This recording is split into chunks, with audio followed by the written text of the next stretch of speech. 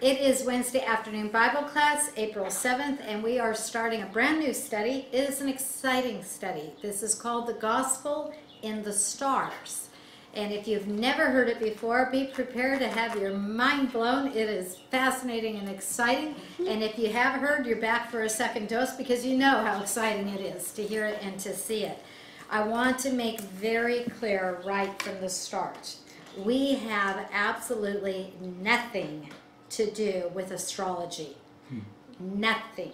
That's Satan's counterfeit.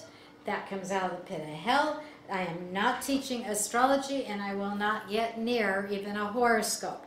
That is forbidden in Scripture. That is displeasing to our Lord. We'll look at its inception, but this is not what our study is.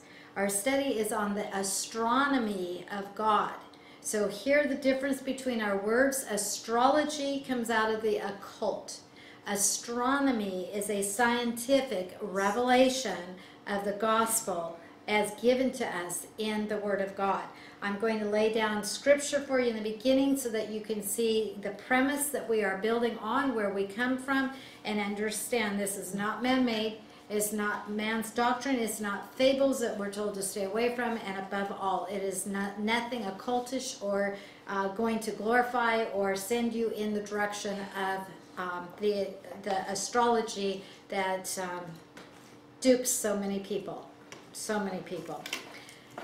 From Adam to Moses, we have between, well, let's just round it off and just say 2,500 years. Now, we know Moshe was the author of the first 5 books.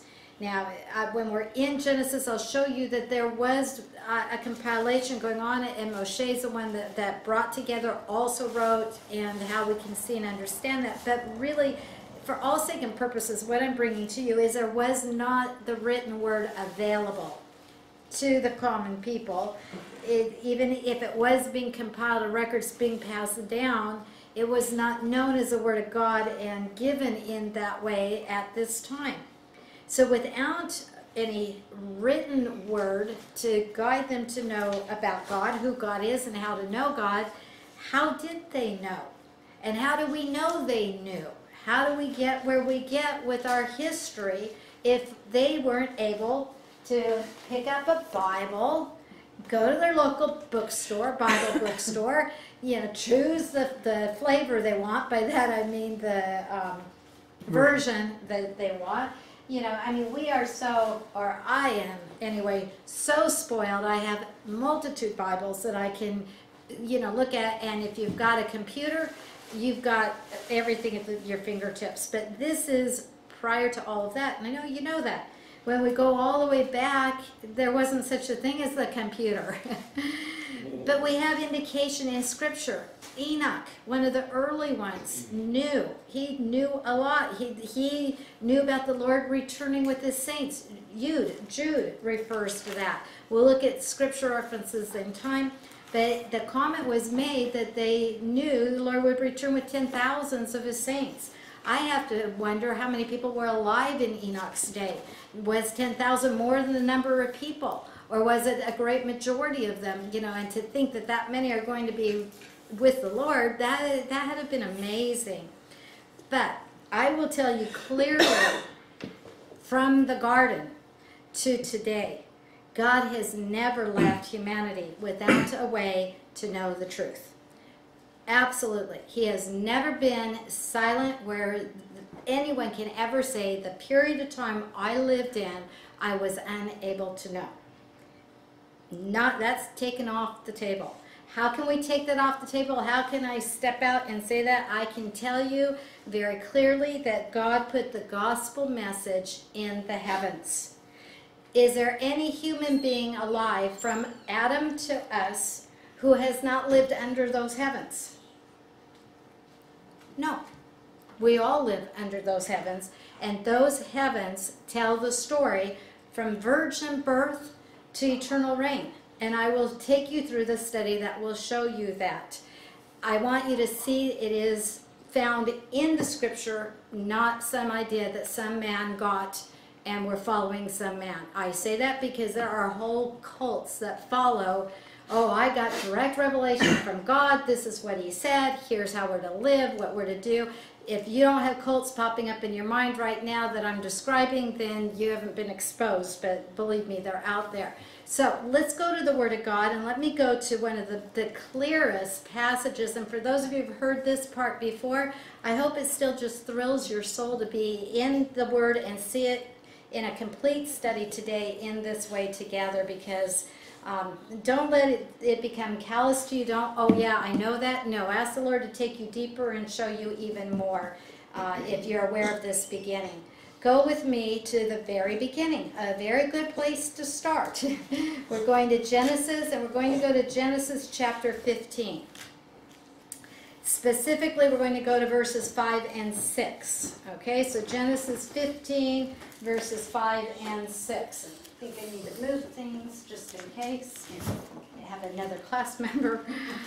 Okay, now background to jump in at verse 5. We've got Abraham, and we've got, actually here he's still Avram. He's not even Abraham yet, which, by the way, side note, but when his name is changed, the extra letter that's put in the Hebrew alphabet, put together with his other letters before and after that, tell us that God was cutting covenant with Abram when he turned his name from Abram to Abraham. It's not that, he's going to be this, it was true too, that he's going to be the father of many nations, but that wasn't the crux of that name change. Why they give it that meaning is a misnomer. That's not the meaning from the Hebrew. Back on track, this is who we're talking about though, and he's being told, he had been told, he'd been told probably about 20 years earlier than this passage of Scripture that he would be the father of a great nation. And he still has no child. Now, how many of you have ever, and you don't have to raise your hand, but how many of you have ever had the Lord tell you something, you know in your heart that he's told you this is going to happen, and then it seems like silence, dead silence, and a long period of time goes on, and your faith may begin to question, did I hear him right? Am I, is this true? You may, but God's testing your faith. Are you going to take him at what he says and believe him or not? And I'll tell you honestly, if Avram and his wife had stayed with God's original plan, we wouldn't have some of the bloodshed we've had over the thousands of years. And I wonder how much they regretted the door they opened by impatience running forward. So just a word for all of us to take to heart. If God's promised it, stand on it. You see it in the Word of God, stand on it. When it's silent for a long time, stand on it. When it gets too hard to stand, kneel. K-N-E-E-L, kneel. Go back in prayer. Plug in, press in. God will be faithful to his word. So, God had told Avram like 20 years prior, you're going to be the father of a huge nation. And he's still going childless. And time's marching on.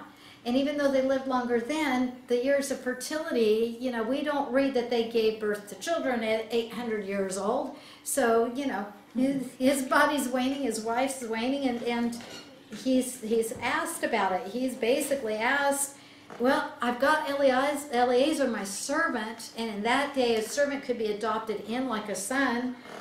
Is it supposed to be through him? And God is assuring Avram, no, it's not going to be through your servant. It's going to be through you, through your very loins. Okay, that's up to verse 4 now.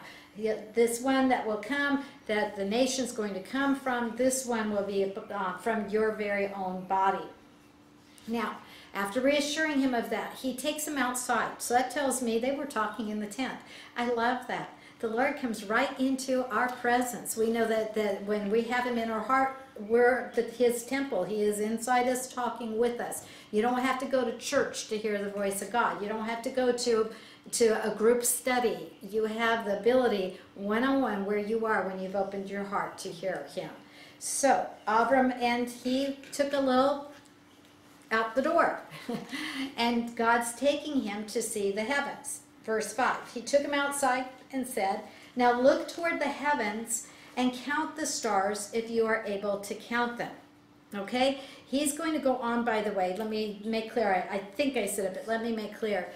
Through his heir is going to come a nation. Actually, he's going to be the father of nations, but through him specifically, there was going to become one who would be a blessing to the entire world. This was the promised Messiah, and this was given early on. Okay, so with that background now, when we read in verse 5, count, the Hebrew is a word that means to count, but it doesn't mean just 1, 2, 3, which, by the way, when we realize how many stars and what the sky must have looked like with no pollution and no electric lights to block it, there must have been millions of stars in view. So if Abram was being told to count 1, 2, 3, I think he would have looked at God, shrugged, and said, I give up, I give up. But the Hebrew means more than just a count like that. It means recount or relate, or the idea even is make a list, narrate, enumerate. All of these are the same Hebrew word. Inscribe, record, declare. Declare is going to be key, okay? So now when he says count the stars, if you can count them, both times that word count, it's the same in the Hebrew. So narrate the stars if you can narrate them. Recount the stars if you can recount them. Declare the stars if you can declare them. There's something here that we're beginning to see, okay? So the stars are telling something. It's no longer just 1, 2, 3, 4. There's more of a meaning here. Now, how do we look at Scripture? When we see a Scripture like this and we want to know more and we wonder, are we getting the right idea here? Then we're going to look for Scripture to back up Scripture. The Word of God is never contrary. The Word of God never contradicts itself, and the Word of God will reveal the truth. We will see it in more than one place. We love 2 or 3 witnesses. Let a thing be established. So let's see if we see anything else about the stars counting, the stars declaring, the stars telling. Do we see that anywhere else in Scripture? And because I want to give us a shortcut, I'm going to give you the answer. Go with me, and we will come back to Genesis. So you don't have to, keep a marker there. I'll just put it that way. Go with me now to Psalm 19. This is where it starts to get really exciting to me. I love this. Okay, are you ready? If you haven't heard, are you ready to have your mind blown? Psalm 19, and we're going to start with verse 1. And we have the heavens, and if you have a translation that's close to the Hebrew, you have the word, the heavens declare the glory of God. Now you might have the heavens tell of the glory of God, but declare is a little stronger, a little closer to the Hebrew, and it just happens to be the very same word that I was talking to you about in Genesis 15:5. Okay, so in 15:5 when it says count the stars, declare the stars, now we have Psalm 19:1 saying the heavens declare the glory of God. Okay, some can even go so far with the Hebrew and really in essence say the heavens are proclaiming the glory of God. Okay, that fits right into context. If that stays noisy, I'll close the door. So rather than you flip back to Genesis 15:5, let me tell you, when he was told to count the stars, narrate them if he could, then he was told, so shall thy seed be. Okay, now many scriptures, many translations don't use that word seed anymore. They use the word offspring, and that's okay, but I kind of like to go back to the original, zera in the Hebrew, and realize this is used somewhere else, and I think when we use the word seed, we see it a little more clearly. Offspring is their seed, so we're not off track, but I just think it's a little more clear. The reason being, and I'm going to flip there real quick, we're coming back to Psalm, we're coming back to Genesis, I'm going to make your fingers do some work today if you like to turn with me. We're going to run real quickly to Galatians 3:16 because that tells us why it's important that we're seeing this word seed in a singular manner. That somehow, as the stars are declaring, so shall Avram's seed be. And remember, he's just been told he's going to have an heir from his own loins, and out of that would come one who would bless all the nations. Okay? Galatians 3:16 gives us more insight on that. And it says, now the promises were spoken to Abraham. So we're right on the same track. We're talking about what God was promising Abraham in chapter 15 of Genesis. Now we're reading about it in Galatians 3. Now the promises were spoken to Abraham and to his seed. And here it uses the word seed. I think all of the translations use it, okay? Notice how it gets very specific. The author of Galatians, I believe to be Shaul Paul, says he does not say, and to seeds, as one would in referring to many, but rather as in referring to one, and to your seed. So he's speaking of a specific one, and it's as if Paul doesn't want to leave that even open for question. He's going to spell it out. He's making it as clear as he can, and so he says that is, or that seed is, and your translation will say Christ. Christ is the English translation of the Hebrew word Messiah. So now we've got declared in Genesis 15:5, declare the stars, tell the story the stars are telling, narrate that story. Psalm 19 tells us it's declaring or proclaiming the glory of God. Abram's being told your seed that will bless the world is coming through this one, and that seed specifically is Messiah. And we know Messiah came out of the line of Abraham, Yitzhak, Isaac, Yaakov, Jacob, down through David, and continued on, following, coming out of the line of the tribe of Judah, where the kings were to come from, the order of priesthood out of Melchizedek, not out of Aharon, so that we see this one is the perfect answer to be the seed that would bless the whole world. So we get our whole picture when we look at Genesis and we look at Psalm and we look at Galatians. We follow it down and we know Genesis is speaking to us about Messiah coming through Abraham that would bless the world, okay? But we're going to see a little more depth than that. That could still be too open as far as someone could come and say, yeah, well, that's your idea of putting that together. But let's nail this down some more. If we're narrating, a narrator tells, the narrator comes into the story continually to fill in the blanks that need to be known for the story to make sense.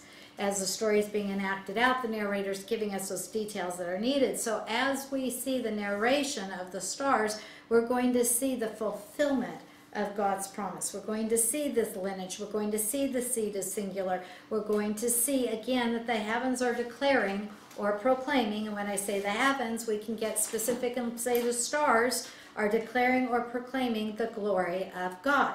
Now, if this is true, and it points all the way to Messiah, to the one who would bless the whole world via salvation, the key to salvation, now we begin to see how I could say in my opening that God never left this world without the testimony of how that we can know God, how we can know the truth, how we can have a relationship with God. It didn't have to wait until 1611 when King James made this more available to us. It didn't have to wait till our generation to where it could be written in earlier generations, where it could be written in language to be understood. You didn't have to know Hebrew now. You didn't have to know Greek. No, God gave it all the way back.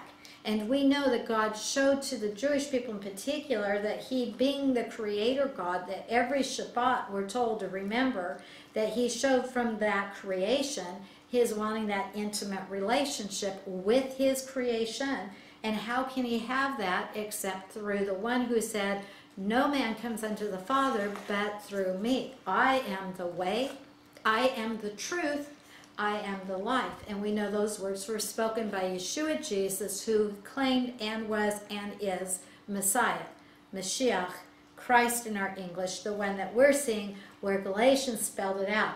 The seed coming from Abraham that the stars are declaring, that Psalm is telling you is the glory of God, is none other than Messiah Yeshua Jesus. I think we're laying a very good foundation. It still gets a little better. I love it. Okay?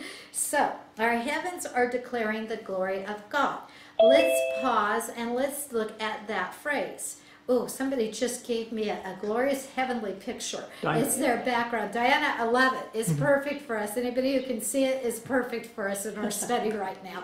Just popped in. It's like the Lord's bringing it to life. And just what I prayed for. Take it off the page, Lord, and put it in 3D live. And I see your heart. I'm glad you heard, Diana. We love you in it too. Okay, so if the heavens are narrating, the heavens are declaring, the heavens are telling a story, the heavens are supposed to be telling us, and the song tells us specifically, the glory of God, then we need to know what is the glory of God. And rather than we come up with our idea, our definition, let's get it right from God's Word. I think if He's telling us it's declaring His glory, I think He's going to give us the best answers. So once again, we go to the Word of God.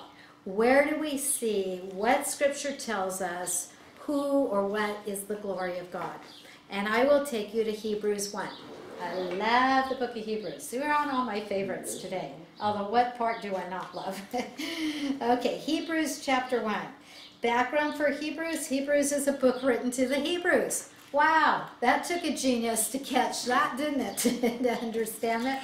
But we have a generation just past the generation that Messiah walked on this earth. We have people that are still alive, but we have people that have been born now who did not see Messiah in his early life.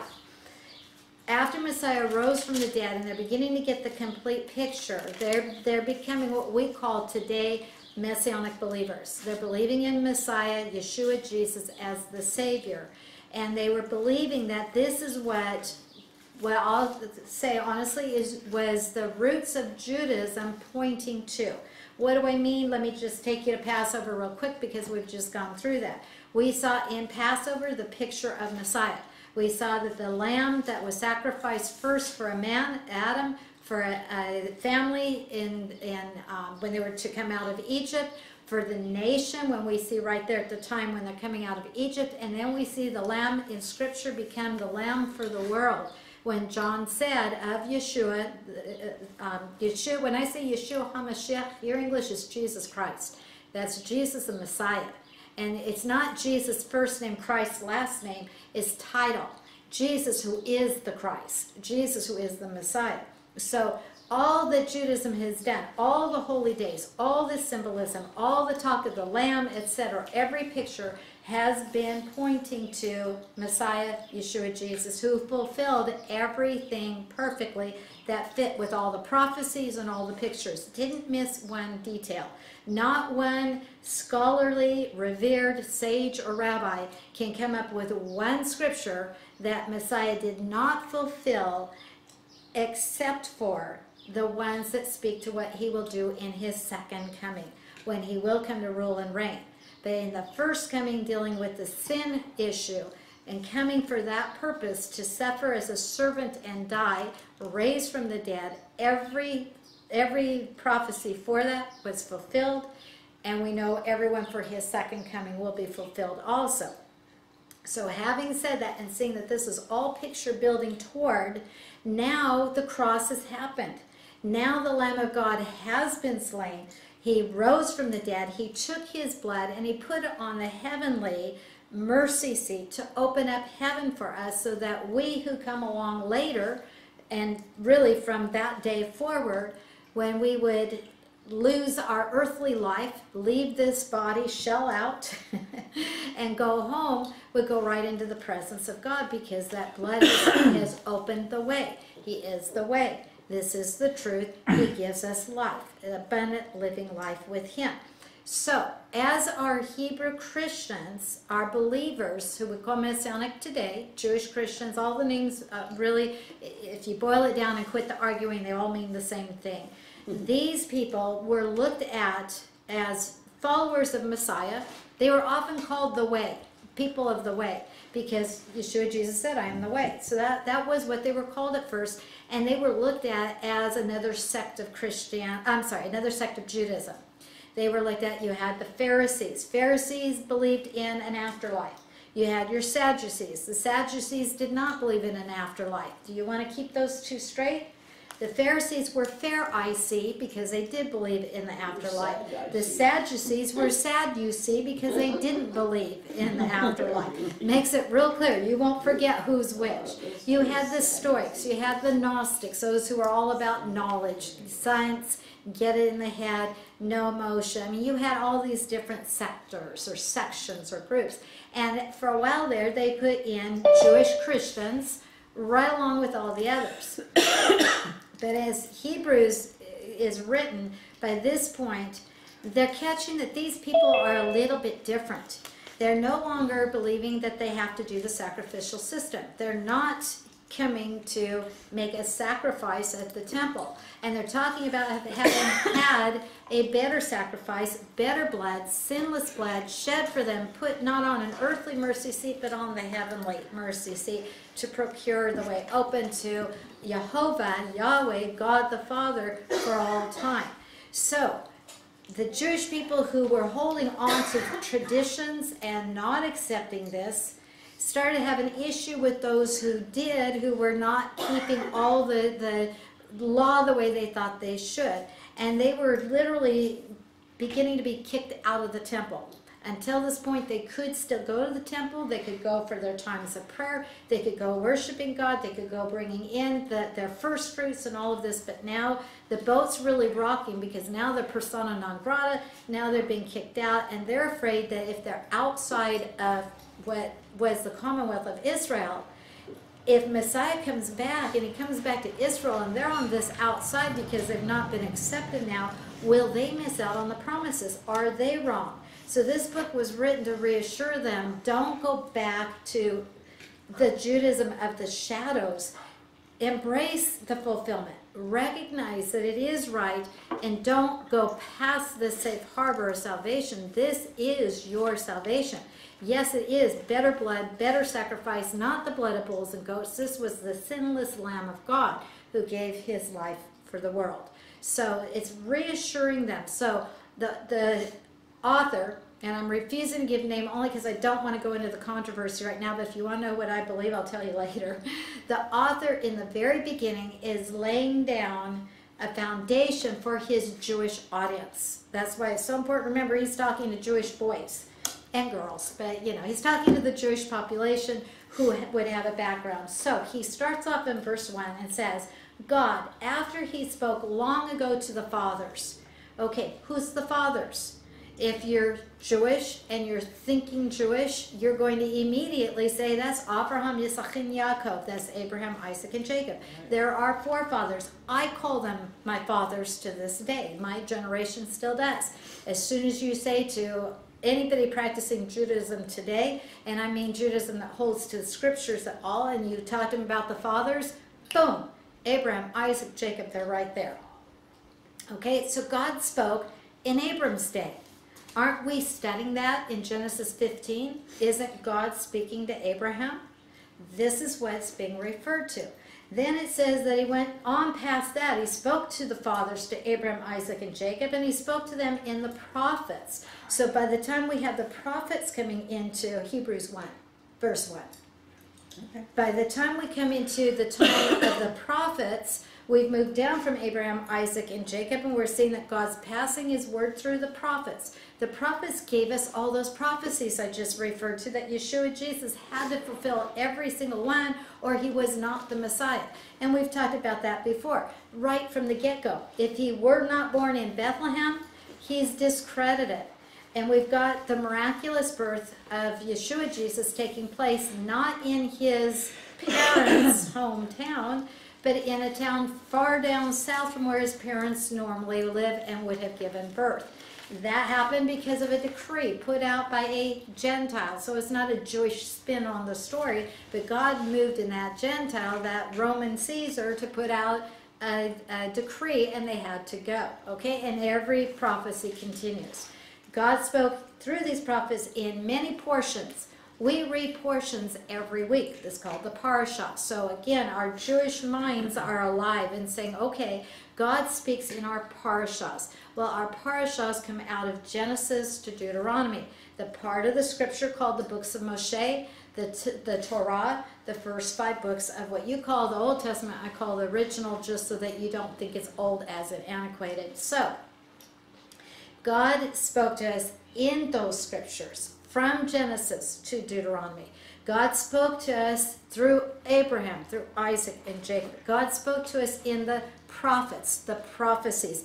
That's many. That's Micah, Ezekiel, Jeremiah, Isaiah, Amos. I'm giving you the names in English only just to hurry, but all the prophetic books spoke of this seed that Paul has specifically declared is Messiah.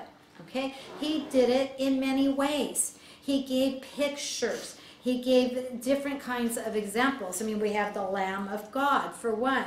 We have the Lion of the tribe of Judah for another. We have all these different ways, all through our own Jewish heritage brought down to us. And you're going to see why that's important when we go back to the stars in a moment too.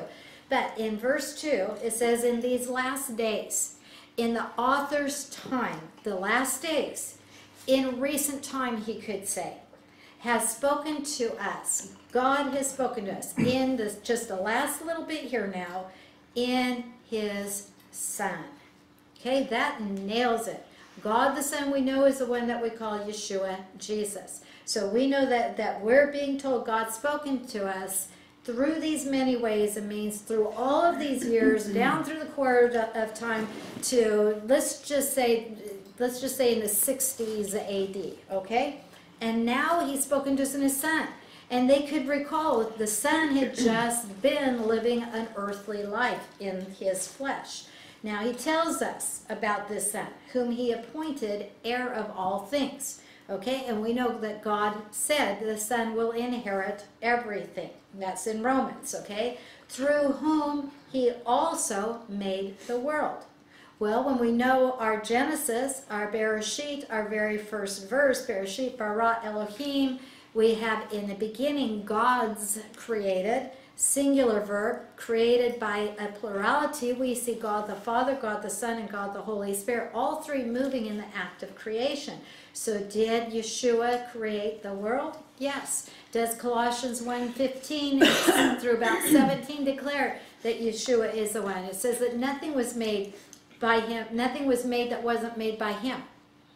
So we're keeping all of our scriptures, it's all coming together. He's just making it concise and bringing it all into one paragraph for us. This one, this Son, who in recent days he's talked to us by the fulfillment of the prophets, by the fulfillment of those portions of scripture, by the fulfillment of what he told to Abraham, Yitzhak, and Yaakov. And in our case right now, we're especially interested in what God told Abraham that was fulfilled in the Son, and how we're to see and know that back in Abraham's day, because Abraham didn't live in 65 AD. Abraham couldn't look back to the prophets. They hadn't written yet. They hadn't lived yet. He didn't have all this. But as time marched on, it's like God just keeps giving another proof and another proof and another proof and another proof that what we are declaring is the truth. And that is that God the Son is the Messiah, is the Savior of the world, and the way to God is through him.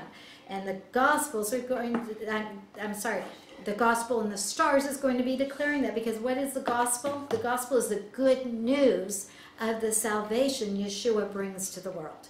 So if the Gospel is in those stars, if they were able to see and know his story through the stars, they are able to know God intimately and personally, like God said I wanted from day one when I created Adam, in my image, so that he could have a relationship with me, which he didn't do for anything else. He didn't do that for the trees. He didn't do it for the birds in the sky. He didn't do it for the fishes in the sea, and he didn't do it for the animals on the land, but he did it for man. Man was made special in his image so that God could connect with him and have that intimate relationship. So with all of this in mind, that it is through the Son, who he's appointed heir of all things, who's made the world. Verse 3 now is our key verse. Remember, we're looking for what is the glory of God.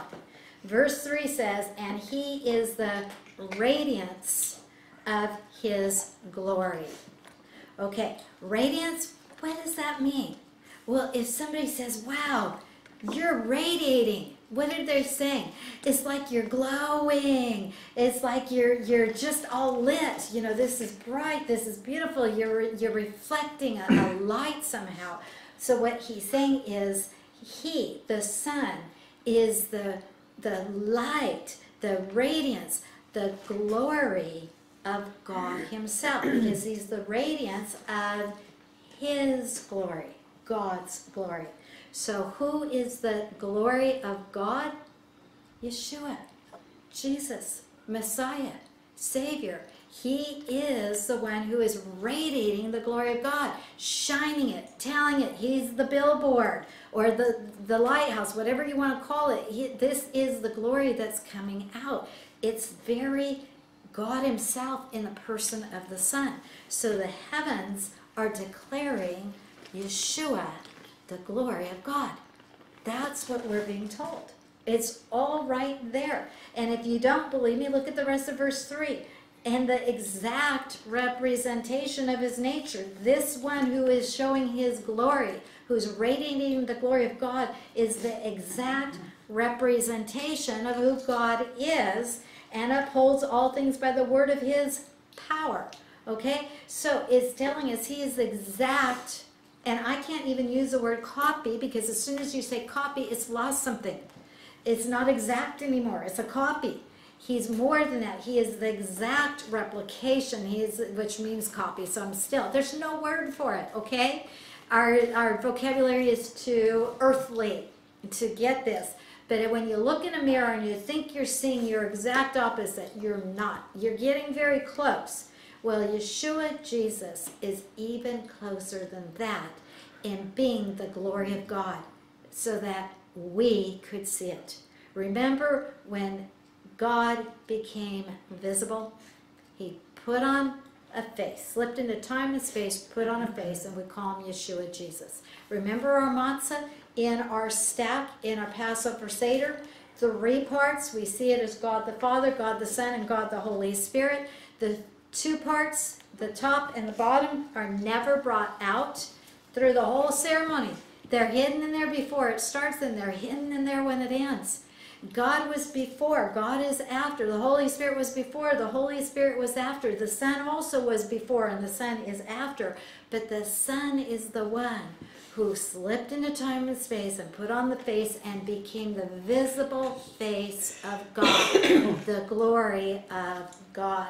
And we see that when that middle piece of matzah is the one that is pulled out, and we see that that's the one that comes into view. And that one, if you follow it through, the stripes, the piercing, the bruising, the broken, the half buried, all are to eat from it. Later it's found, brought out. The one who finds it gets the prize. We know it's a picture of the one who finds Yeshua, finds the prize of eternal life. There couldn't be a better picture of Messiah. There couldn't be a better picture of this one, again, how he spoke in portions and in different ways to reveal to us this is the glory of God. And so now we know the heavens should be declaring Yeshua Jesus. They should be declaring who he is, telling us his story. That's what we should see. And as we go through the gospel and the stars, I think that you will, without exception, totally agree that it does tell his entire story. I'm going to show you virgin birth in the stars. I'm going to show you his time of birth in the stars. I'm going to show you his suffering, burial, resurrection in the stars. I'm going to show you his coming back to rule and reign in the stars. It tells his story. It declares the glory of God. It narrates it. It answers what we're being told in Genesis verse 5. Okay, chapter 15, verse 5. Let's go back there real quick with all this fresh in our mind, and let's look at verse 6. Right after 5, where we have just said, I guess I left out one part, let me say it, okay? You look toward the heavens, count or declare the stars if you're able to declare them. And he said to me, so shall your, we did that. So shall your descendants be, but it actually should say, so shall your seed be. We saw that seed in Galatians 3 was Yeshua Jesus. So, what did Abraham do with all this? And remember, God took him outside of his tent to show him the stars. God didn't just tell him, I'm going to reveal this. He's showing it. I think this took a little bit of time. I don't think this happened in 5 minutes. I think God pointed to this constellation and said, here's what this is telling. And then he pointed to another, and then he pointed to another, and he took Abraham through far enough for him to know the story, to know that this one would be the seed that would bless the world, the seed that could save the world. How did Abraham respond? Wow, you know, this is a far-fetched story. This is a fable, Lord. This is a great fairy tale. Now give me something that's true. No. He saw it so clearly that it says, then he believed in the Lord. You notice that key word. I emphasized it on purpose. It didn't just say he believed the Lord. Oh, I believe you. I believe what you're saying. No, it says he believed in the Lord. That means he is believing in the salvation of the Lord. He is believing in this fact that what he's just been shown in the stars, one will come. His name will be Yeshua Jesus. He will save us from our sins. He will open the way to living in heaven with our God forever. He is declaring to us the glory of our God. Wow! This is exciting. This is real and something we can sink our teeth into. So Abraham believed in the Lord. Believe also means trust it. It means I'm staking my claim on it. I tell you, write the check and take it to the bank. You'll be able to cash it. It's valuable and it's there. And the Lord, the word for Lord here is Jehovah. It is Yahweh. It's not this, for a moment is it saying that Abraham trusted in the promise. Okay, because people say, oh, he trusted in the promise that he was going to be the father of a great nation, and it was accounted to him for righteousness. Well, hello. Let's look at that thought and see the fallacy of that. Because when does believing you're going to be a big family get you righteous? That's not righteous. Righteous is coming into the robe of Yeshua Jesus' work for us. Is taking off our sin-filled garments, our dirty garments, what we have stained. Our righteousness is filthy rags.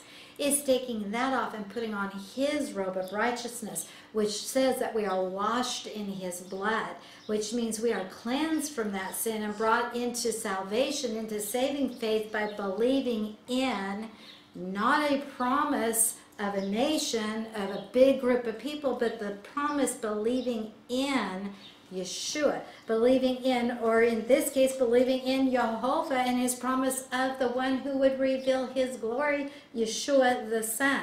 So we now see Abraham believed in the Lord, and that is what brought him righteousness. He believed in God himself.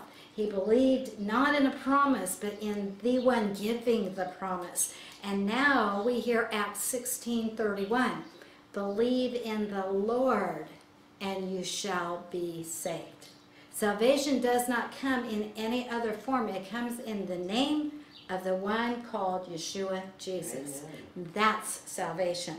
That's what this is declaring. That's what it's revealing. And is that not God being revealed, the glory of God being expressed? We begin to see a face and understand, and we can come into that relationship with him now because we're putting our faith in him. I think that's pretty exciting. And oh, by the way, the name Jehovah is so Jewish for our Jewish people. It comes from Shemot, Exodus 3:14. It is where we get our original I am. And that statement, no matter how hard I try, can never, in English, hold its full value. Because in it is talking about an eternality that we can't get in one word. We use tenses. We say was, is, and will be. And we think we're rich, we've got 3 tenses. Well, I'll take you to Greek who has 6 tenses. And it doesn't even cover it. this is telling us that this one who is revealing himself as the one who was from eternity past, the one who will be in eternity future, and we can't understand that. But we take it by faith. Do you believe that you breathe in air to live? Oh, every single one of us is breathing in air right now. Pam's breathing in so much she's coughing on it. If we didn't breathe in air, we wouldn't be alive. But can you see the air? No. But which one of you got worried about having enough air today and set up a prayer and said, God, please don't let us run out of air. Don't let that happen so that we can live through this day. Now, maybe if you get in an accident and you're confined in an area, you can have a panic and a worry. But in our normal everyday life, we don't, our faith is so sure, we trust it all the time. We don't think, I better store as much air as I can because there might not be enough for me next time, especially if I got a room full of people. You know, we just don't go there. That's not, you get my point. We can't see God, but he can be that real to us that we have no doubt, no fear, no worry, and we are not let down. That's what we're seeing here. Now, when God uses his name Jehovah, he is using the name that he ties in with the redemptive part of the deity. Okay? Elohim, the name that you hear when I say bara, Bereshit bara Elohim, in the beginning God created, or God's created, that's Elohim. That's the creator God. But as soon as he's talking about redemptive work, he uses his name Jehovah. And when he sought Adam and Eve, the first time he went looking for them, after they had cut their relationship, they had disobeyed and it cut that relationship, our scripture from the Hebrew tells us Jehovah Elohim went looking for Adam and Eve. He knew they needed to be redeemed. And he tells that he came in that form of redemption from square one, sin number one, that brought all the sin into the world, that brought it to all of us in our birth. You don't become a sinner, you're born a sinner. You don't have to teach little ones to be sinners. They're born that way. They're born very selfish and self-centered, and they're, you know, anybody who's raised anybody for the first couple of years of their life, they'll attest to what I'm saying. But as soon as God knew, and it wasn't that God discovered, he knew what was going to happen. He had already planned the redemption plan before the first sin had happened. So as soon as it happened, he puts into our word, Jehovah Elohim went looking for them. Remember, he walked with them in the cool of the evening. That was nothing new.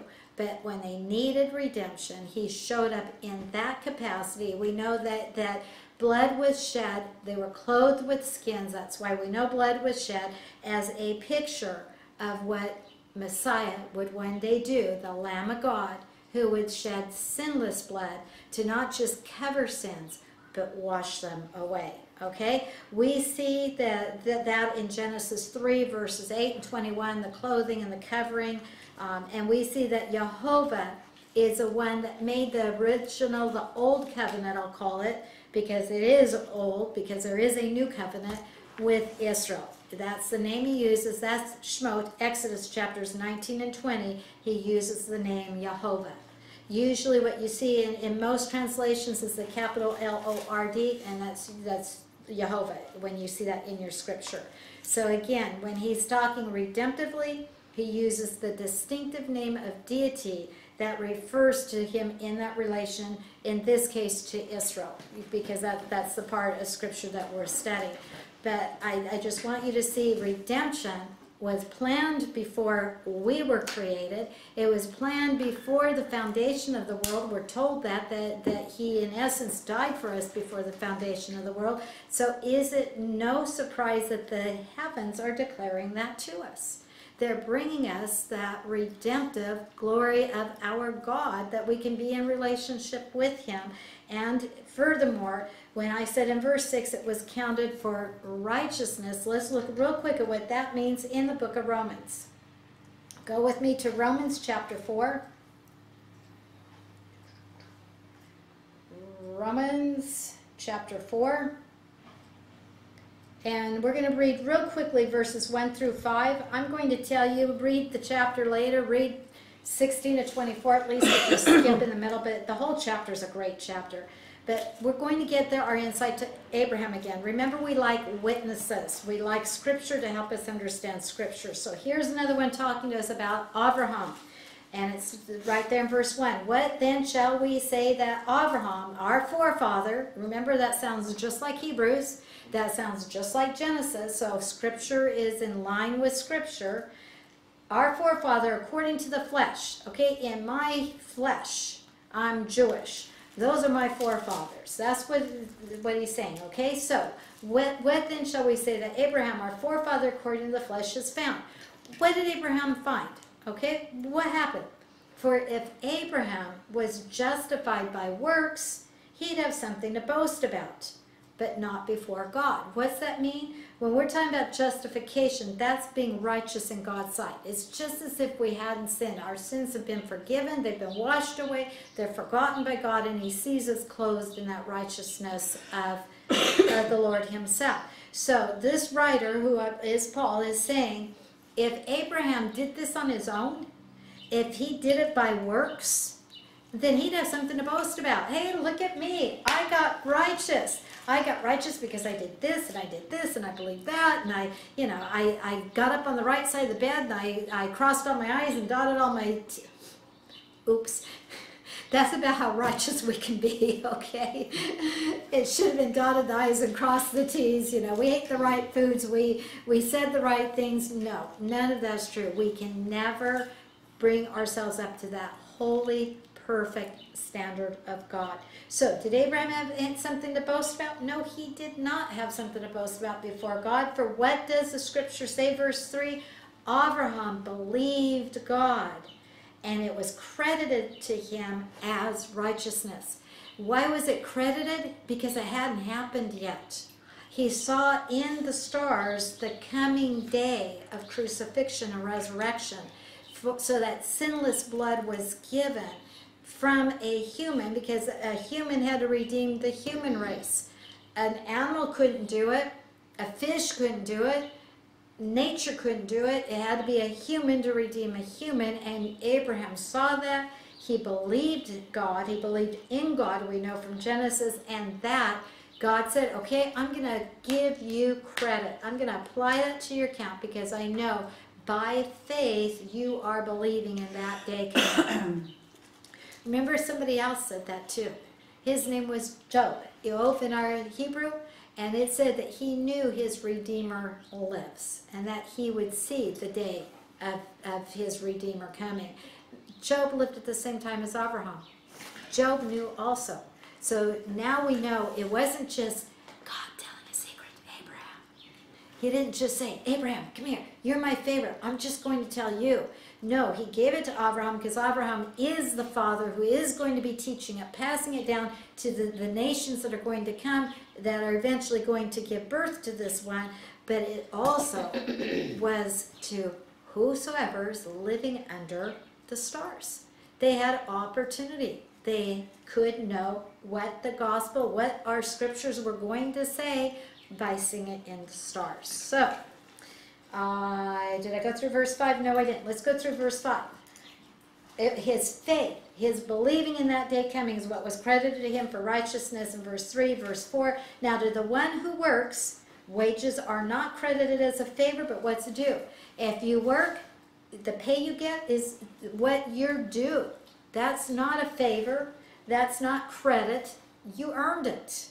Okay? But to the one who does not work, but believes in him who justifies the ungodly, believes in Jesus, who justifies the unsaved one, his faith is credited as righteousness. So it makes it very clear. What counts for righteousness? Faith. Not works, faith. For by grace are you saved through faith, not of works, lest any man should boast. That's Ephesians 2:8. Go on and read 9 also, tell you you're made to do God's work, that It gives all the credit to God, and that's where it is. But back on track, Abraham is now believing in the resurrection of Yeshua, life out of death, seeing it in the stars, and I think his body was a perfect type to help him understand. You know how God will deal on many levels and give us pictures and things to help us understand? Abraham's body is almost as good as dead when it comes to reproducing. Sarah's body is going to be that same way. By the time they give birth to Yitzhak, it is a miraculous birth. We know that. They were 90 and 100. They were past the childbearing years. Sarah was all dried up, okay? Her time every month was gone. You don't get pregnant without that. It was a miraculous birth. So Abraham's own body, Sarah's too, was really a picture of life that's going to come out of death, because he's going to give birth to a son. He's seeing it in his own body. He's seeing it in the stars. He's got God narrating and telling it to him, and it's being told to us in other places in the scripture so that we get the eyewitness testimony given to us so that we can believe it. Look now with me at Yochanan, John 8:56. John 8 and verse 56. John 8:56 says, long ways down my tablet. John 8:56. Your Father, oh, this is the one speaking now, is Yeshua Jesus, okay? If he ever lied, he is not God. God is perfect. God never lies. Every word that came out of Yeshua Jesus is truth. Remember, he said, I am the truth. So if he's not telling the truth here, it's all over, okay? But we know he's never caught in a lie. He's never disproven. That proves he is who he says he was, and he declared he and the Father were one. He declared his deity with God the Father, and he declared he was the Son who would be born in human flesh to take away the sin of the human flesh. John 8:56 says, your father Abraham was overjoyed that he would see my day. He saw it and he rejoiced. Okay, when did Abraham see Yeshua Jesus' day and rejoice in it? That would be like me saying, I see Yeshua Jesus' day and I'm rejoicing in it, and you'd laugh at me and say, you weren't alive 2,000 years ago. You don't look old enough. You may look old and shrivelly, but you don't look 2,000 years old. I'd be called out for that. But Yeshua Jesus said Abraham saw that day. Well, he didn't see it like I see Medina in the room here, and I see you in Zoom there. He didn't see it in that sense that Abraham was alive walking on this earth at the time of Yeshua Jesus, but he saw his day in the stars. He saw the story as it would unfold. He saw that this is a period of time marching down. Now remember what I've taught you before. From God's view, it's already done. From beginning to end of our human existence, he's seeing it all. He's over it all. He orchestrated it all. It's like the Rose Parade. Remember, if you sit down on the street, you see what's right in front of you. And a mile later, someone who's sitting down there will see the start of the parade at their time when it starts in front of them. But if you could go up in a helicopter and hover over that parade, you could see the beginning and you could see the end, and you could say, it's complete. I see it all. It's all happened. It's all there. That's what God is showing, that when we get up out of our existence here and we look at it in the stars, we see the completeness of it. He saw his day. He saw there's going to be all this that happens. Then Yeshua comes. Yeshua dies. Yeshua raises from the dead. Then there's more time again. And then here comes Yeshua back to rule and reign. He sees all that, and he sees all the way to what we see in Revelation that gives us eternity future that we just studied. Abraham could see the whole plan laid out. God's plan of the ages is entirely put in the stars. Is that not amazing? Is that not fascinating? But is that not just like our God? To do it in such a magnanimous way to reach mankind.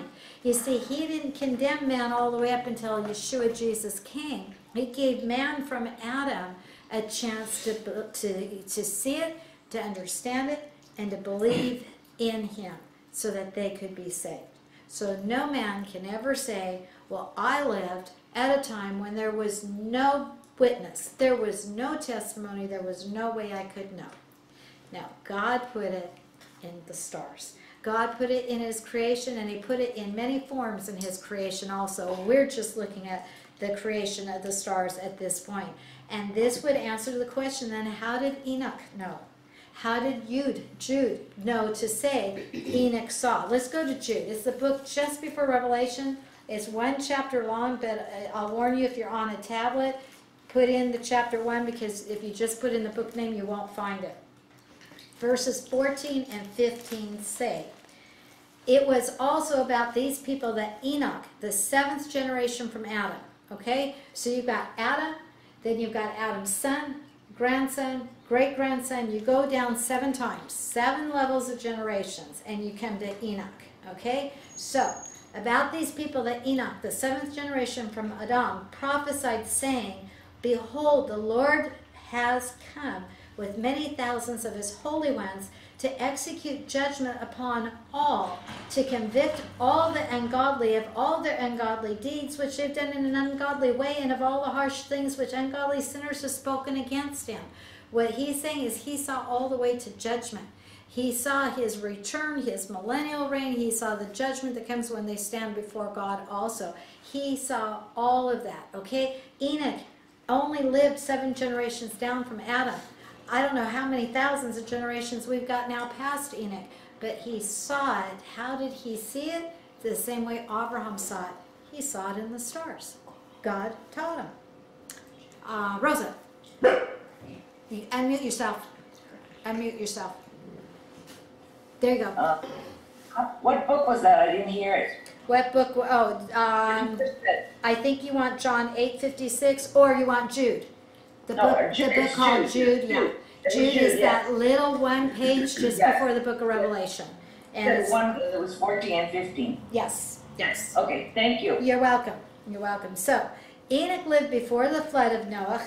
He lived hundreds of years before Moshe wrote what we call the books of Moshe, the first 5 books of the Old Testament. So, and that you can read of in Genesis chapter 5. You can get the history. You can follow what I'm saying and prove me. So, I think we have very clearly that God declared it. God narrated it. God put it in the stars. And God, by the way, was the narrator. Who was the one narrating? Who was the one telling it? It was God. God walked with Adam and Eve in the garden. He talked with them. Okay? Now, I'm not saying that they saw the gospel in the stars because they didn't know a need for the gospel in the stars till they sinned. But what I meant was God had that relationship. And from early on, from our first patriarchs, we see it didn't skip a beat. God took care of Adam and Eve by covering them with the skin, shedding the blood, showing them the picture and telling them. And we know that it carried on from Adam and Eve because we know they had 3 sons that are named. You know, the ones that are believed to be twins, Cain and Abel, whether they were or not doesn't matter, but the 3rd son was Seth. And we know that it said out of Seth's line, try that 3 times fast, that they were called the sons of God. They had faith in God. We know that Cain went away, that Cain did not believe. He murdered Abel because he did not believe. And we know that he had hardened his heart against the Lord. So we see the difference right there. But Cain was given a chance to turn around, to repent, to change his ways before worse would happen to him, which tells us God had gotten him the gospel message. He knew. He was choosing to reject, but he knew. Abel was choosing to believe and do what he needed to do to show it. He brought a lamb sacrifice, and the story goes on. So without missing a beat, God's never had a time a human being, even one, could say they were without a witness. It's there. And when you respond to the light, God will give you more light. God gives everyone an igniter. And as long as you respond to ignition, then he will give you more light and more light till he brings you along. He brings it to every walk of man. I don't care if you're a fisherman or if you're a scholar. I don't care what occupation you take, Scripture can relate to it. He takes it to the entire world. He doesn't say it's for the rich, for the famous, for the high and mighty, for those who arrive, for those who do enough works. No, he said it's freely given to all. He gave it to every single one, and we've already read how Abraham didn't earn it. He didn't work his way into it. It was freely given. To this day, it is freely given. All you have to do is accept the gift.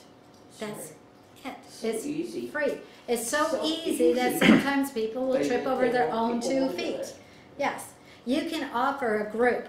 You can hold up a bill and say, the first one to come take this, it's theirs. And you'll watch, almost without exception, the majority of the people freeze. They don't move. Finally, there's a few brave ones that scurry, and one gets there faster and gets the prize. Sadly, that's what I see. God puts it out free, and the majority of people freeze. They don't do anything. They don't move. They just sit there and they let it pass by. Heartbreaking. Sad. The beautiful thing about God's gift is it's not just one for one. It's one for all. Remember, the Lamb for the world. I think I saw a question. Anne, unmute yourself. I know, we're not used to Zoom. When we are used to it, we'll quit. You're not telepathic, I guess. Neither am I. No. Help me, and I'm sorry to ask you to repeat help me understand how we go from Enoch being able to see all the way to judgment through the stars, that God said to Abraham, look now toward heaven and count the stars, if you're able to number them. And he said to him, so shall your descendants be. So that could be connotated that God was showing Abraham that his descendants, the number of them, that they'll be numberless. But I'm trying to I discounted. Let me stop you right there before you go to the second part of your question. I discounted that. When does believing in a number of offspring, make you righteous? Righteousness is only believing in God's eternal work of salvation. So it cannot mean a number. It has to have one of those fuller meanings of the Hebrew word, that you're believing in a narration, in a story that is declaring, that is telling. So right away we're stopped from the fallacy of believing that Abraham believed he was going to be a big family and it got him saved. No, it didn't. Nobody ever gets saved apart from believing in Yeshua Jesus. So right there it discounts that part. Now the other part you're asking, how did he see all of this? Well, you want all our lessons in one day? As we go through it, I'm going to take you and show you the constellation that showed he was to be virgin born. I'll show you how they knew when he was virgin born. Okay. I'll show you. We will go through the astronomy, and we will see how he saw all of this. Okay, that's fine. I'm sorry. I just thought I missed something. That's good. If it's not clear to you, it's not clear to others too. And we want it to be clear. We want it to be able to be fully understood. That's why I'm taking so long in the introduction, because if we don't lay down the foundation, it's the same way that if you don't teach children addition and subtraction and teach them well, they will never be able to multiply and divide. But once they have that foundation and then they can move up, then they can take it to trigonometry. You know, they can take it to the vastness, but they have to have. Okay, not everybody can mathematically do that, but you get my point. We've got to have this foundation, so I don't mind going over it again. If it's your introduction to it, it's already mind-blowing and it's hard to absorb it all. But they saw clearly. They saw the overall view. They got a bird's eye view. Now, like I said, I don't know how long it took God to show Abraham, but I guarantee you he highlighted the part that spoke of Yeshua's life, because that's what was going to bring righteousness to Abraham was believing that day's coming. Okay? If I promised you, I'm going to be there, I'm going to come see you, where are we, April? I'm going to come see you on April 30th, okay? Can we turn that down? Oh, thank you, sorry, it's competition for me. I didn't hear it. Oh, okay, thank you. We got the chicken dance going here and I couldn't talk over it. She's so intent on the study, she's not hearing it. Okay, if I told you that and I promised you and I let you down, then my word is no good. God showed there's this day coming, and he promised it, and he delivered, and it is good. He can always be counted on. I love the story of the little boy that was promised by his grandmother. She was going to send him a stamp collection for Christmas or whatever it was, birthday, whatever. And time passed, and it didn't come, and it didn't come, and it didn't come, and it was really troubling him. And he said something to his mommy about it, and she says, well, you know, Grandma might have forgotten. Well, that really troubled him. You know, he was looking forward to it, and he didn't want Grandma to forget, and he didn't want to ask Grandma again, so he didn't know what to do. And he thought for a while, and he thought, I'm going to write Grandma a thank you note for it. He was on faith, believing Grandma wasn't going to let him down. And so he wrote to Grandma, thank you for the stamp collection you've promised to give to me. And she immediately sent back a note and said, dear grandson, I did not forget, but what I got, what was sent to me was not a good, it wasn't what I expected. So I sent away for something better, and I'm waiting for it to come, and then I will send it to you. But I love that picture. He had such faith in his grandma, he thanked her before it happened. The people looking to the cross had such faith in God, they thanked him before it happened. We look back and we thank God in faith, believing without seeing it. The only ones who saw it were the ones who lived right there then. It's a great faith. By sight, yes, it's a greater faith when you cannot see, but you believe because God, and I'll use the word, declared it. He told Okay. it. I'm sorry to take up a little bit more time. Could you just one more time repeat that we never get redemption by way of a number, because we must believe in. There is Go ahead. So we must believe in. Did you say a picture or an example? No. Where did you take No, there? we must believe in the name of Yeshua. We must believe that Jesus saves. There is no other name under heaven whereby man must be saved. The only way we are saved, the only way we are counted righteous, the only way we get salvation is believing in Jesus, in Yeshua, Okay. Jesus. Yeah, that's it. All There right, is no so other way. help me see how we get his name. I don't know why I'm stressing over this, but how we get his name with the number. I'm Okay, trying to fit because the it's number. not a number. You have to let go of that. See, what's wrong is you've been taught so long to look at that verse as talking all about the numbers. That word is better translated, not count 1, 2, 3. You're going to have a big family. That word from the Hebrew is better expressed by saying declare, narrate, recount, tell. What other words did I give you? I gave you a whole slew of words. That's the better explanation than the word count, because count makes us think 1, 2, 3.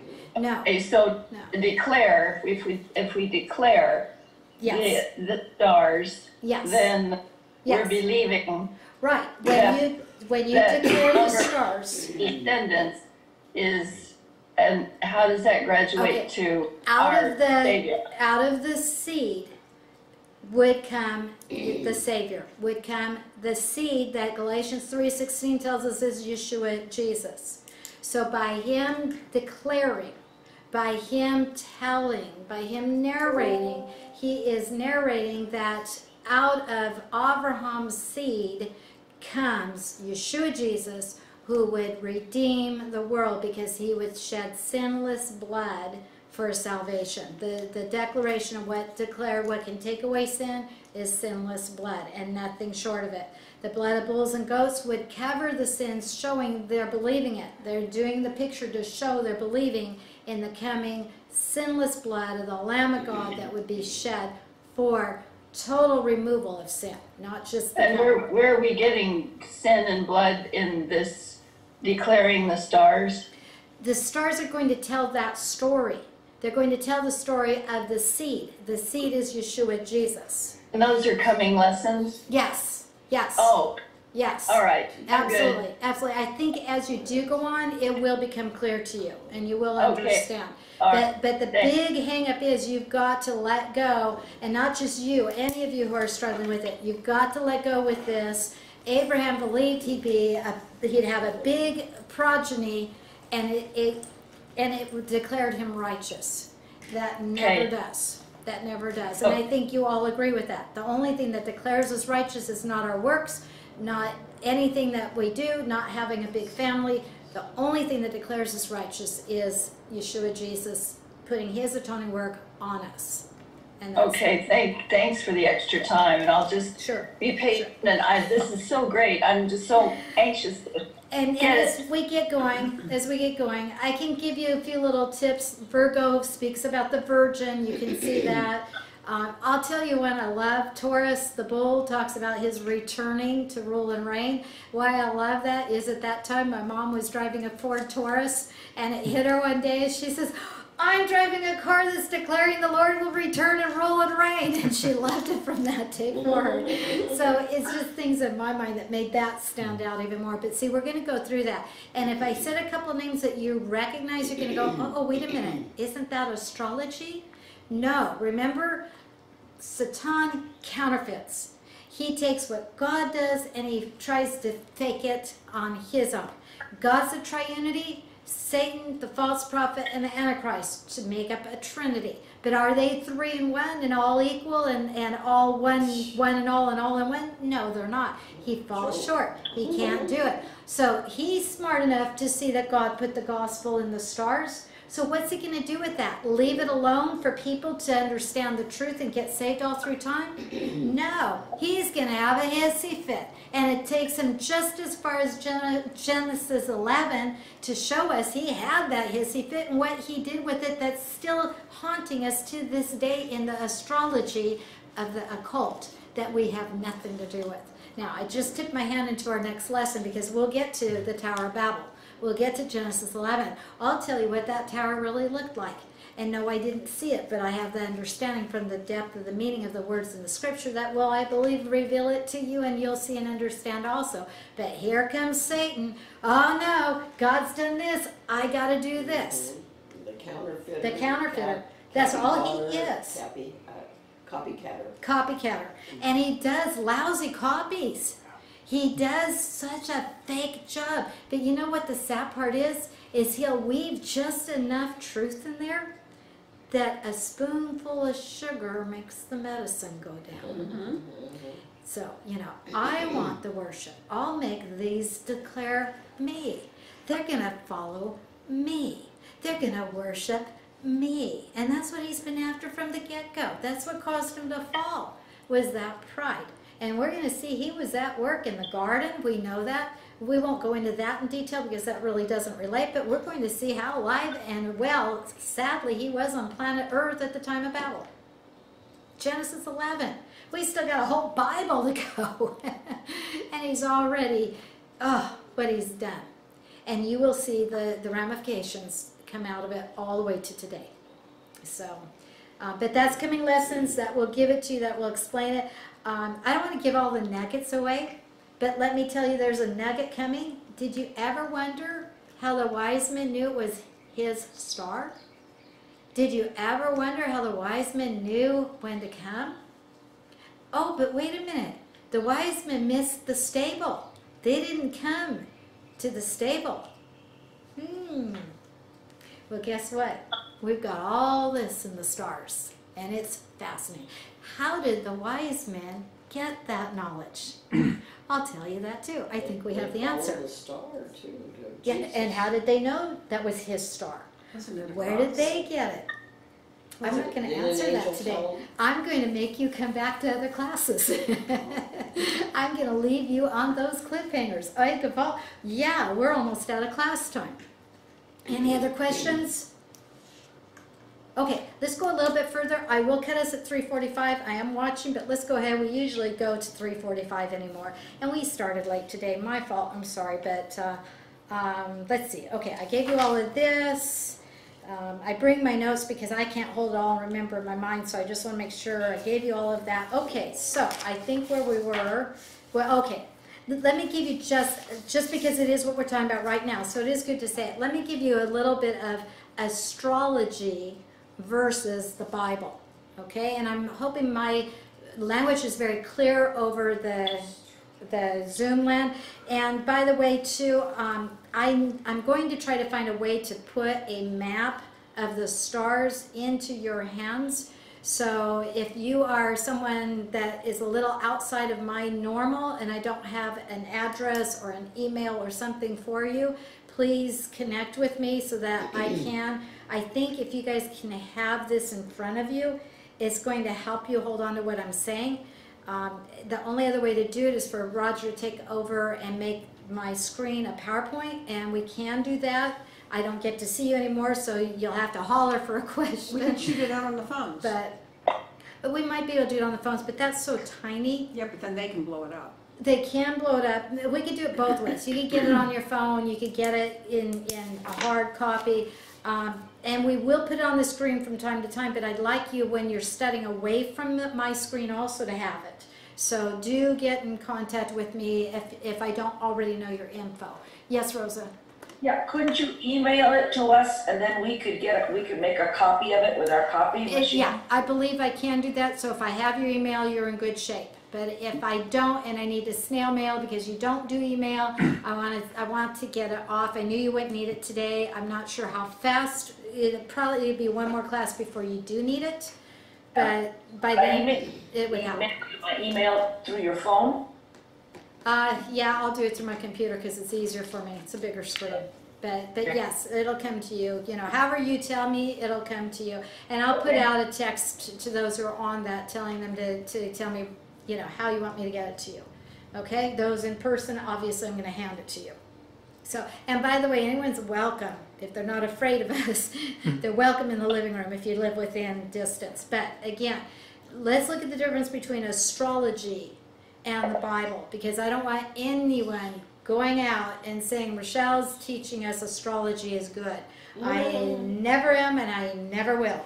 And I will tell you, don't even read your horoscope in the newspaper. Just don't open the door to Satan's occult and to his evil. And it's not right and it's not correct anyway. No.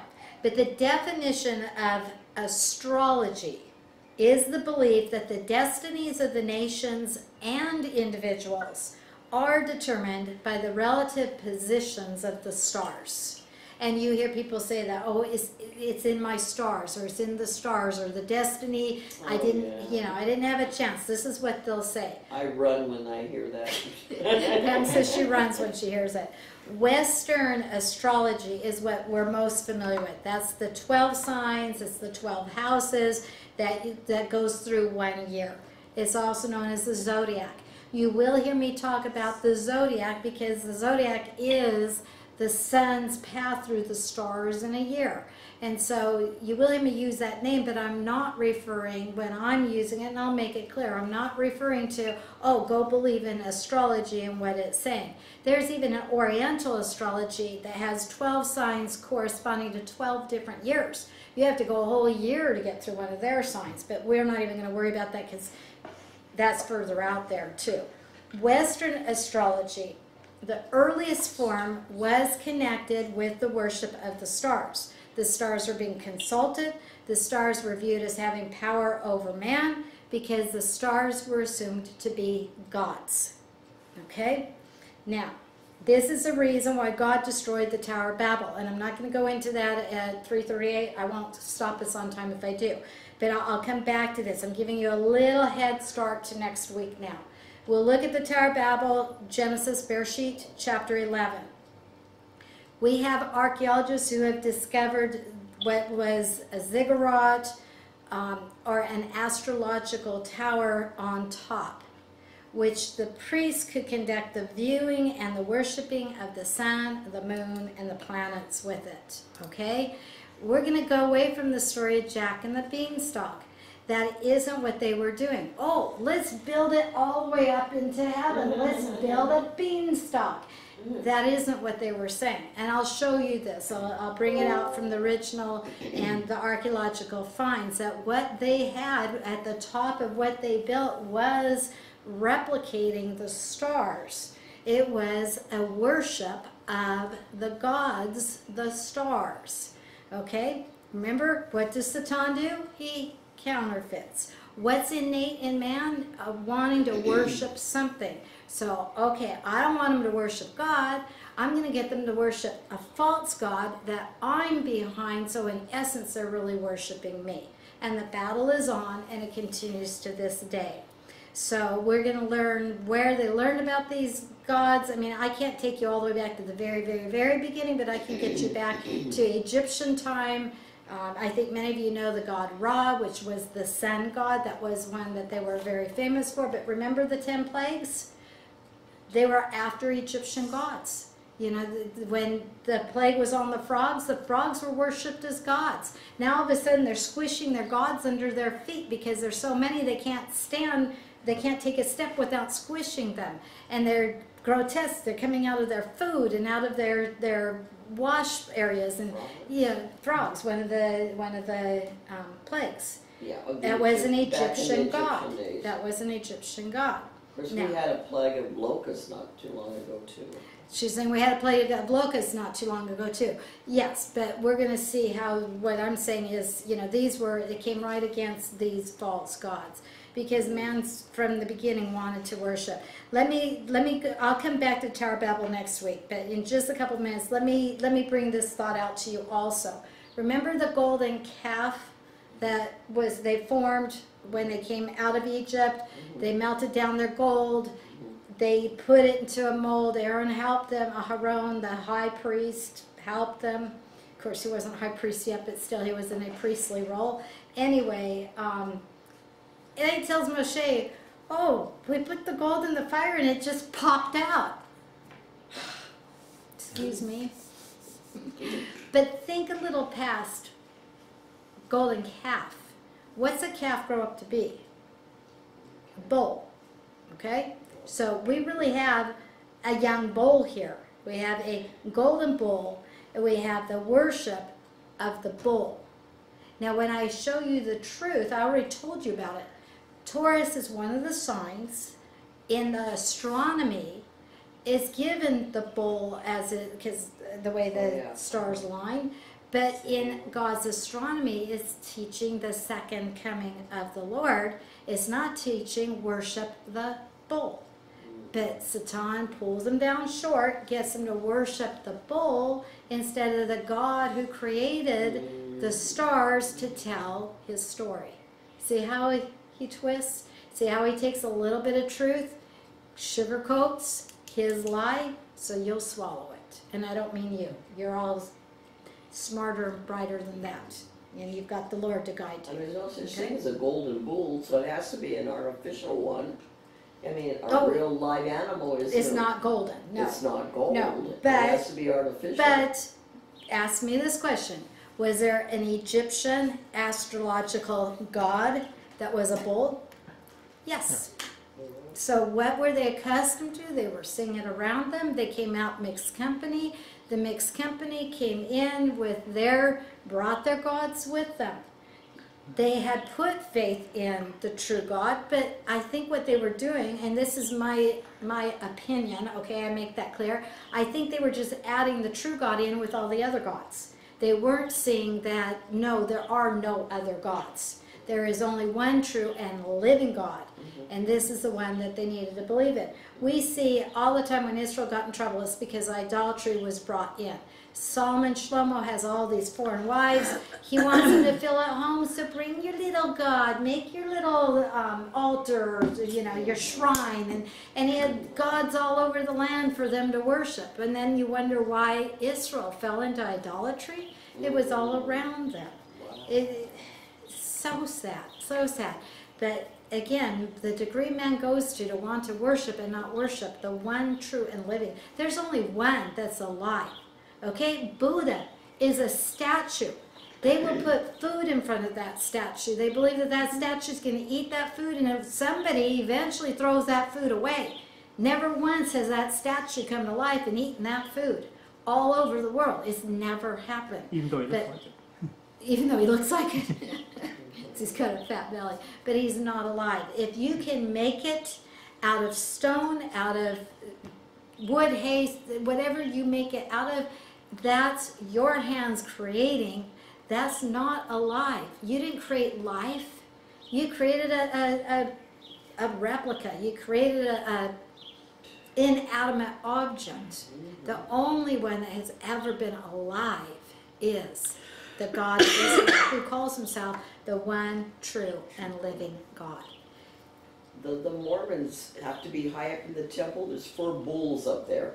And you have to be high in the temple to get up in there and worship those bulls. And there you go. Who are they worshiping? God? No, No. they're worshiping the bulls. Where You did it certainly come have from? to get up there. You have to be high. And where did to that get come in from? that Where temple. did the height? Why are they up there? What's it smack of? Do you see the Tower of Babel in that? I certainly do. I see it following all the way They down. really worship But- bulls? In part of their, yes. I never But knew that's, well, the normal people down here, normal, I shouldn't say that, but you know, the ones that are not in the The secrets, peons. the peons. Common people, yeah. They don't know that. If you told them that, they'll deny that because they don't know, because they don't haven't know been what's brought going into on. the secrets. They And haven't been they able to can't get up that there high to see up. it. Yeah, yeah. By the time they get that high up, they've swallowed the lie. Yes, That one girl I was seeing in high loud, school. loud. Huh? Loud, so they can hear you on A Zoom. friend of mine I knew in high school, she was a Mormon, and she took me to church with her once. And we're sitting in there, I'm looking at it, there's about Joseph Smith and all this kind of stuff, and it goes through this whole thing, and then it's over with. And then they said, now the regular congregation gets to go off this separate room, and I can't go with them. And I asked her why, she goes, because it's another level that they worship. Right. I'm going, well, that doesn't make sense. Right, and you've got to get up to certain levels before you get to the inner secrets. Yeah. The only thing that doesn't have secrets, and I say thing because I can't call it a religion, is Christianity. Every other religion, there's secrets. Anytime you have to have secrets, you're hiding something, you're hiding There the you truth. go. Yeah. Christianity is wide open. It's We have right. no secrets. No secrets. It is open for whosoever and for all to come in, for all to study, to hear, to know. God bears it all. He holds no secrets. But again, he has nothing to hide. And he is the one who is alive. So, 3:47, I promise you to close at 3:45. We'll open it to questions afterward, but come back next week. We'll talk a little bit more about this Tower of Babel, what it looked like, and why I get that they were worshiping the sun, the moon, and the planets instead of building it high, building it tall, trying to reach up into God's heaven like they were going to climb up it like Jack and the Beanstalk. Again, the same way I have to take you away from numbering, counting 1, 2, 3, I got to break some of those things that you're used to believing. So hopefully it's making sense. Stick with me if it isn't at first. I think your questions will clear up. Don't be afraid to ask. I don't mind questions at all. On topic, we need to understand. So we're here to learn. If it takes us a little longer to go through it, so be it. I'm not going to put us on a time schedule that we've got to be done. Okay? So I hope you've enjoyed today. I love seeing how the heavens declare. And oh, you want one more little nugget fast? Real fast. Real fast. Because we'll go into it more later. But think about when Yeshua, Jesus, came to this earth, born in, in his human skin. It's at night. The shepherds are out in the field. What have the shepherds seen? They see the stars. What are they teaching their children? They're teaching them their genealogical history, but they're also teaching them what those constellations above them look like. And remember, that changes. It takes a year to go through it all. So they're teaching them each part, and they're teaching it over and over and over. Now, if they've got knowledge of the gospel and the stars, now go to Luke 2. Now go to the angels coming into the stars that they're seeing, stepping out and Oh, by the way, the angels proclaim. Where did we hear that word today? They proclaim what? Glory to God in the highest. Peace on earth, goodwill toward men. What are they saying? The glory of God is being proclaimed. It's come down to earth now. They took those stars and brought it to life. Think about that. Didn't Isn't that sailors used exciting? to navigate by the stars? Yes, That's how they yes. knew where they were. Yes, absolutely. Absolutely. That North Star especially is that focal point. Yeah. And we'll talk about things like that as we go on. But yes, the stars were important for different reasons also, but it shows us the truth there. And when you start seeing, just let your mind open up as you're in other Bible studies. You're going through scriptures, you're going to start seeing the stars, the stars, the stars, the stars. It's going to start jumping out at you. I'm just giving you a few so far. It gets pretty exciting. So let's close in prayer before some of you have to go, before Rhonda's little doggy has a problem. And we'll pick up next week, but I'm glad to see, I hope the enthusiasm is catching, because you're in a wonderful study. That praise God, it shows me how amazing He is. So, Lord God, we thank you. We thank you for today. We thank you for the opportunity to study and to learn what you put into creation, what was originally untainted. And Lord, we pray that you bring us into all truth, that we hear and speak only what is truth, that anything that is wrong falls by the wayside. But Lord, we thank you that even if we stumble in a little point, the overall is so clearly there, that your day was declared. You're dying, raising, and living for us. You're coming back to rule and reign for us. All of this was declared. This is the day the Lord has made. Let us rejoice and be glad in it. Lord God, thank you that you give it to us in so many forms, so many ways, that we cannot miss the story. That any who has a heart to hear, to see the truth, eyes open to see, ears to hear it, will find you. You tell us if we seek for you with our whole heart, we will find you. Thank you for those of us who have, and any who listen now or in the future who do not have. Lord, open their eyes and stop their ears. Let them yield to that little tug by your Spirit, telling them this is truth. This is the right way to believe. This is the way to come home to be with you one day, the only one true and living God. And we praise you that you are the God who was, the God who is, and the God who will be. And that your word is faithful and true, every single word. Praise you. We say hallelujah. We thank you. And Lord, bless each now as they go, and bring us back together again, that we might learn from your word and the astronomy that you have brought to us in it. In your precious and holy name we pray. Amen. Amen. Okay, mics can be open, comments, questions. Shalom, bye to all who need to scoot or want to scoot.